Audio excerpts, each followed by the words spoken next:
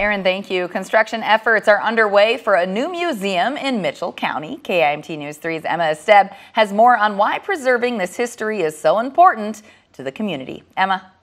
Cami, the new Mitchell County Museum will house more than 10,000 artifacts, including a rare collection of steam-powered tractors and stories on important people in the county's history. And this is a $2.2 million project, which will be paid for through donations, sale of land assets, grants, and loans. And I'm told that they have already raised around 30% of their goal already. Artifacts are being moved from the Cedar River Complex in Osage and into the new building that is being constructed near Cedar Valley Memories.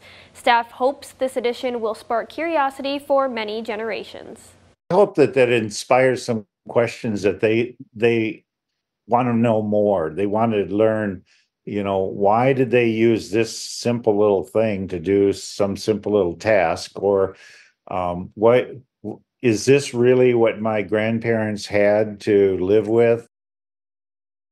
I'm told that construction is expected to be completed by next spring.